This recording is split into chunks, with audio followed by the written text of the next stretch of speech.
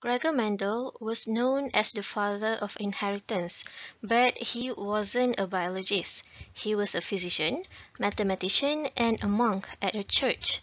But he loved flowers and plantation. He grew pea plants at his backyard, and he noticed how these plants have distinct differences. He was curious as how this happened, so he grew hundreds of pea plants to come up with a law, which we know as Mendel's laws of inheritance. Before we get into Mendel's law, we need to understand the basic concept in inheritance. Genetic inheritance means the genes that we receive from our parent. We receive a haploid chromosome from maternal and another haploid chromosome from paternal, producing diploid cell. On the homologous chromosome, allele at the same locus will encode for the same characteristic. For example, the allele in this locus code for eye color. The allele of capital A will code for black eye color, while the small a will code for brown eye color.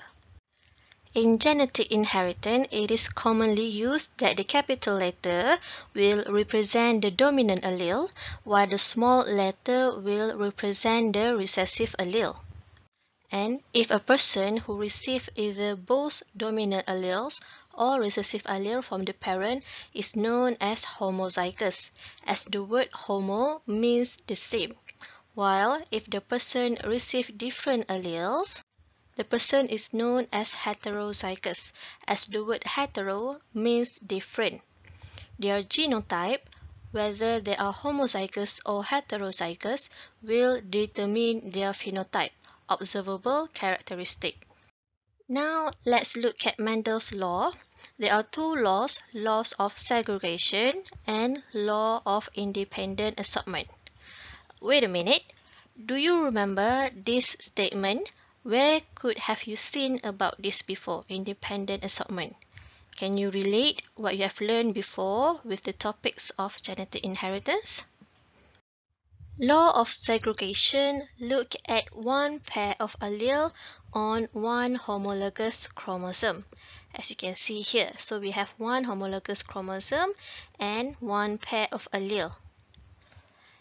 Because we look only at one pair of allele, this law of segregation also known as monohybrid, as mono means one.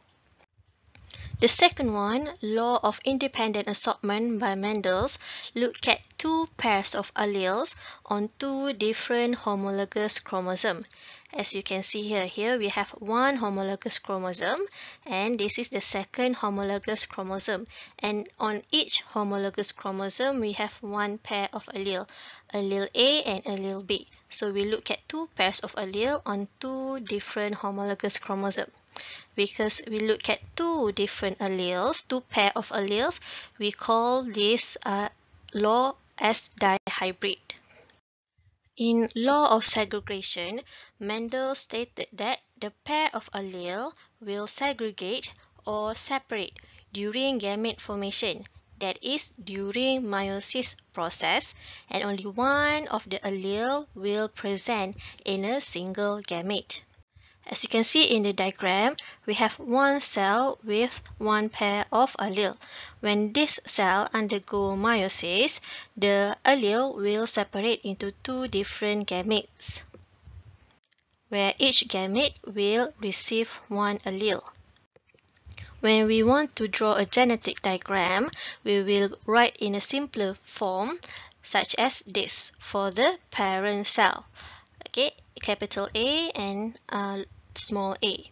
So when the parent cell undergo meiosis producing a gamete cell, then we can write the gamete in this form, simpler form. In the second law, law of independent assortment, Mendel stated that each member of a pair of allele may combine randomly with another pair of allele. First, we have these two homologous chromosomes align at the metaphase plate during metaphase 1. we may have this arrangement of the allele, or the chromosome may also align like this. Can you see the difference? In the first cell, we have how the maternal chromosome will align together like this, and the paternal chromosome will align together like this. But in the law of independent assortment means that the allele or the chromosome will also align or combine randomly with another allele. As you can see in the second cell here, where the maternal chromosome may also combine with the paternal chromosome and this the second chromosome. And this random combination will be able to produce 4 different combination of gamete.